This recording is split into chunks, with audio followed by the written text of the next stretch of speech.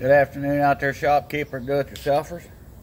Today we're working on a 2007 Honda Accord. Got the 3-liter V6 in it. The complaint, you can see all the oil dripping on top of the exhaust right there, and it's burning off and making a pretty good stink. So we're going to take this front valve cover off and replace the seal in it. I've already checked the back and it's pretty clean. So I'm going to go ahead and start getting this taken apart. You've already missed the most part of the fun, taking this front cover off. Just two little screws, turn them a quarter of a turn. Turn those a quarter of a turn and they release right out of here. That comes right off.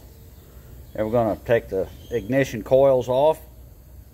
I got a 6mm Allen wrench.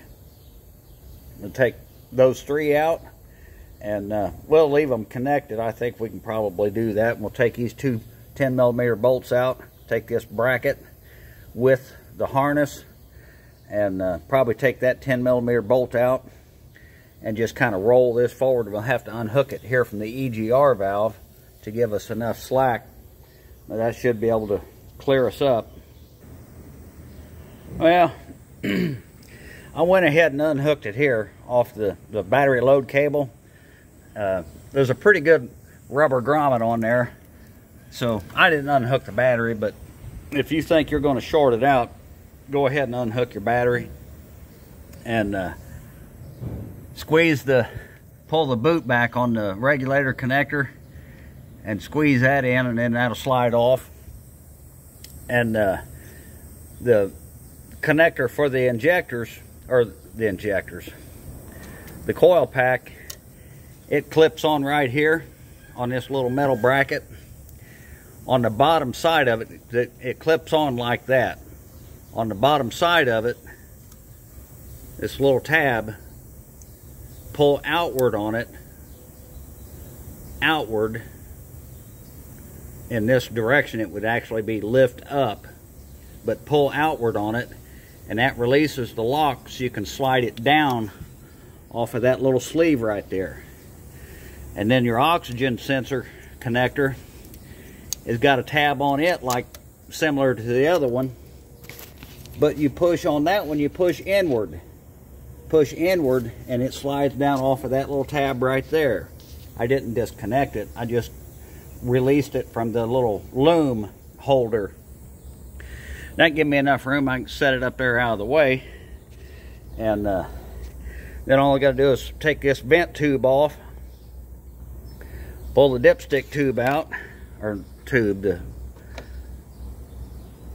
the dipstick, and 1, 2, 3, 4 bolts, and I believe that valve cover come right off. Well, sometimes it's 4th and long and you have to punt. There's 2 bolts back in here. I didn't see them. When I looked, I didn't see them.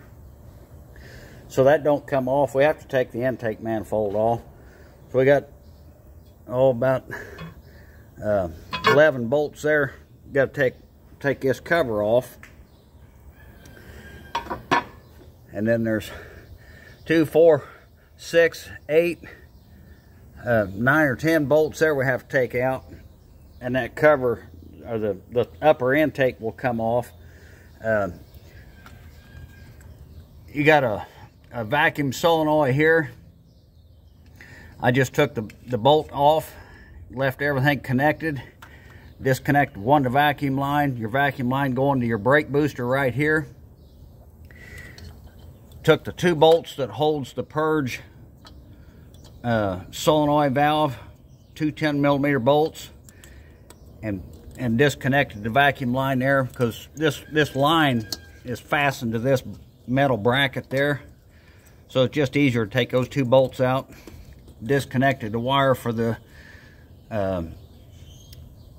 electric throttle control valve.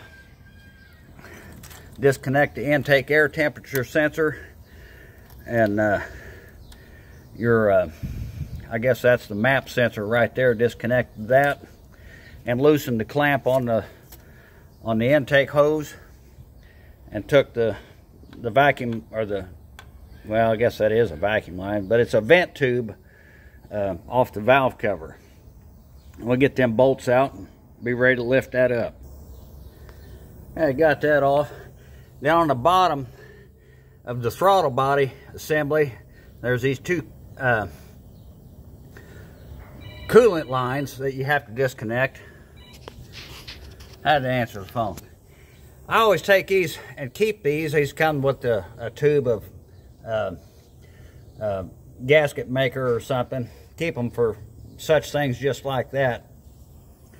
And all of these bolts, these 2, 4, 6, 7 bolts, they're all the same length, 12 millimeter head, and then you got 2 12 millimeter nuts. And take that intake plenum, upper intake plenum off. There's where your 2 coolant lines hook into your throttle body. And that wasn't too difficult. But I had to unhook these before I could get the manifold to come up very high. And as you can see, I can't see too good, I guess, because I said there was 2 more bolts, and there's only 1 more. I don't know, my eyes are not working too good today. We'll get that last 1 bolt out, take that cover off. Then these valve cover bolts, the 4 main ones, or the 6 main ones, 1, 2, 3, 4, not 6, 4. They're all the same length. But that one that goes up there is shorter. So we'll get an accurate count. There's 1, 2, 3, 4, 5. 4 of them are the same length, and 1 of them is short.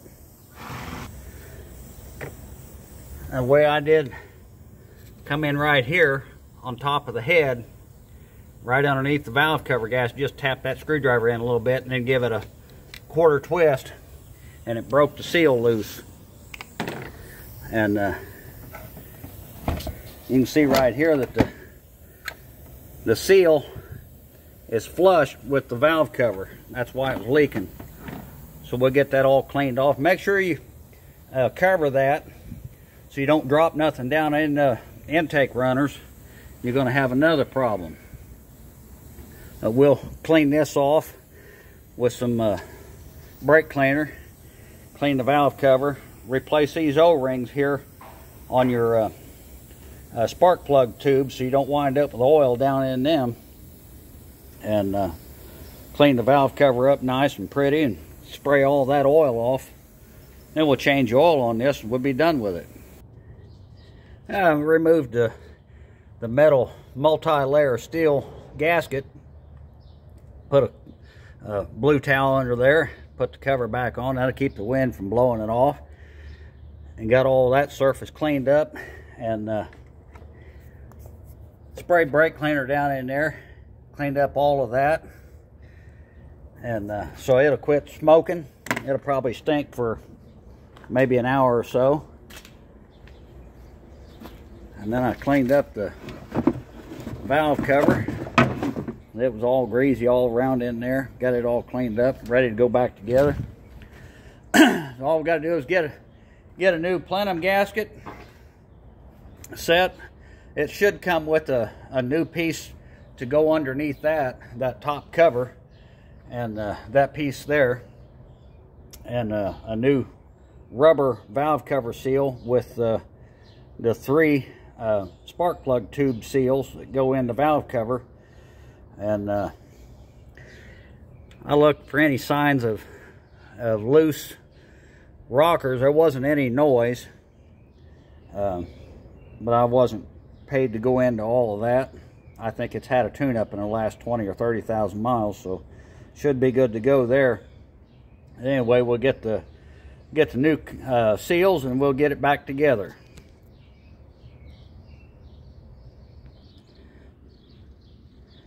I got the new seal put in. I don't think there's any particular way that goes in, but there's a little tab on there.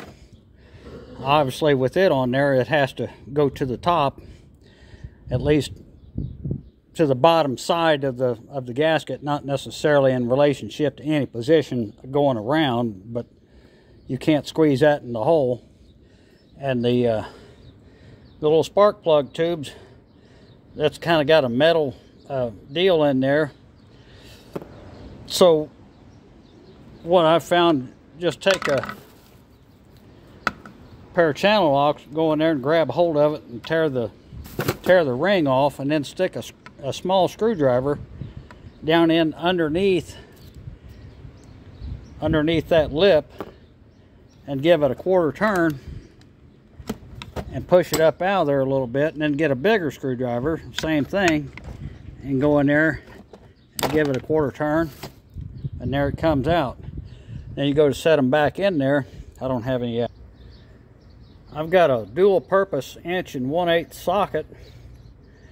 It serves a perfect seal installer.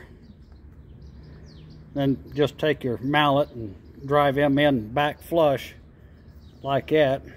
Just flush them back in, and that's ready to go on. And those are pressed in. They go in there pretty easy. And to replace these grommet washers, or seals, separate your little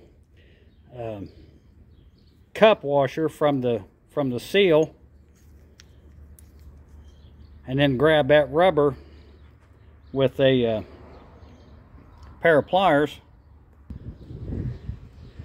like that, and then give it a twist. I'm gonna have to hold it with both hands, but I'd give it a twist and break it. Yeah, like that. Now, you could probably use a knife or something, but I can't use a knife because my probation officer won't let me have one. And stick your new one on there. That rubber should be soft enough that you can push that little shoulder right through there. There you go. Just like that. There you go. Then when you put them bolts in, 5 bolts, short one up here in the top, the other 4 back here, make sure they're all started and going in square, and just run them down. I use a 1-inch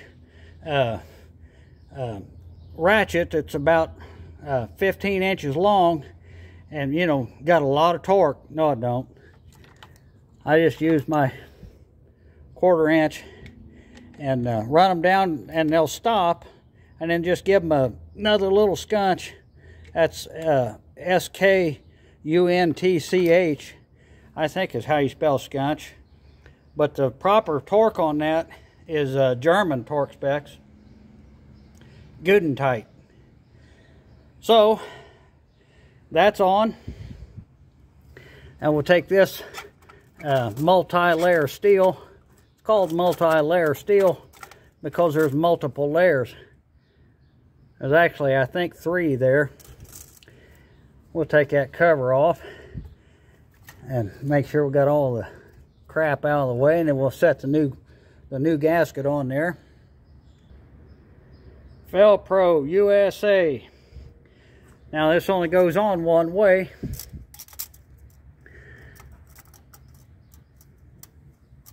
Because you gotta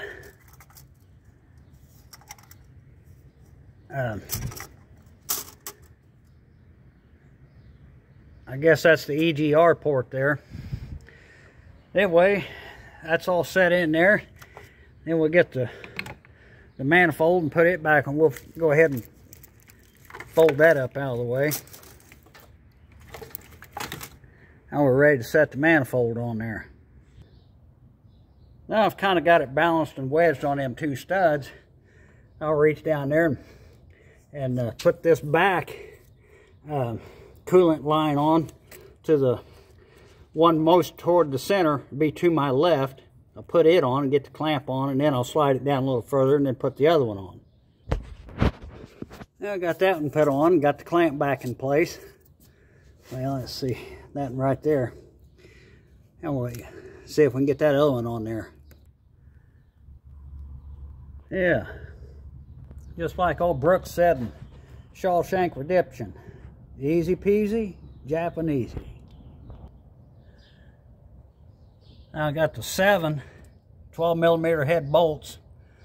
They're started in, all just started by hand, and the 2 nuts in there. Obviously these 10mm head bolts, these 2 bolts, what I meant to say, they don't come out, they just hold that little baffle that divides the EGR gases into both cylinders, or into both banks. That's all that's for, but you don't need to take that off.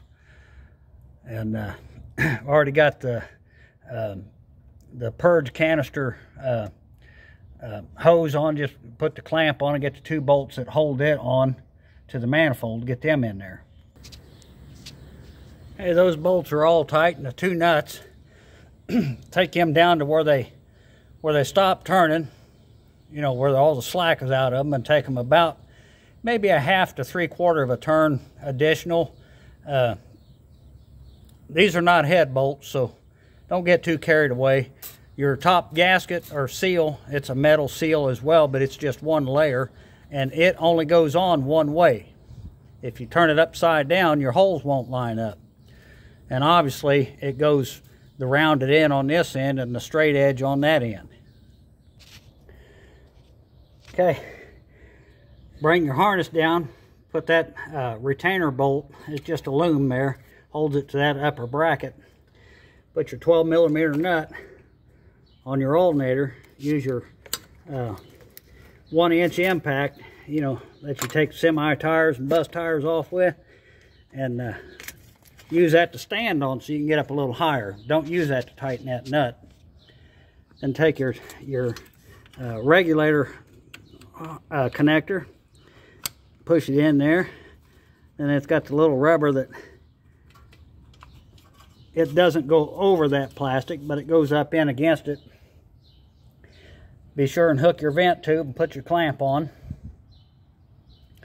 Your 2 10mm bolts that holds this upper bracket, and that bracket not only secures this loom, but it also, remember your fancy little valve cover, the cover for your valve cover.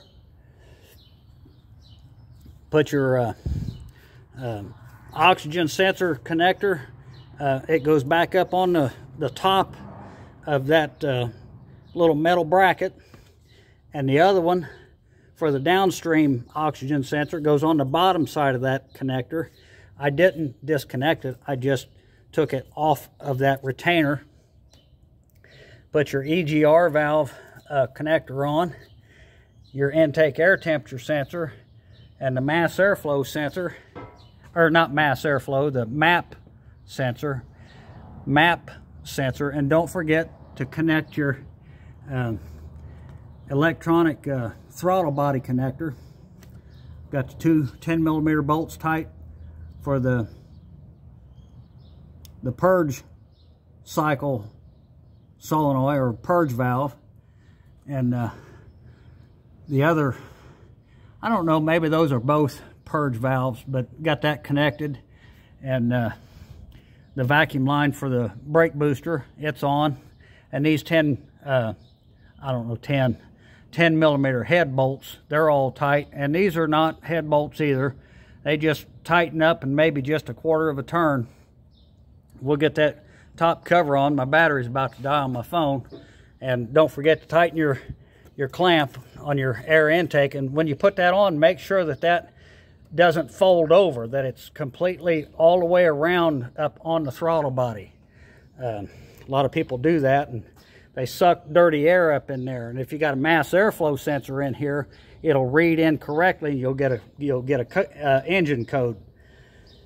Anyway, guys, that's how you do it. These, we tightened the 6mm Allen head screws for the ignition coils too, and they're snugged up. So this one here is done, other than putting the cover on it and changing the oil. You guys watch. Thanks for watching. Share, like, and subscribe. Comment if you will.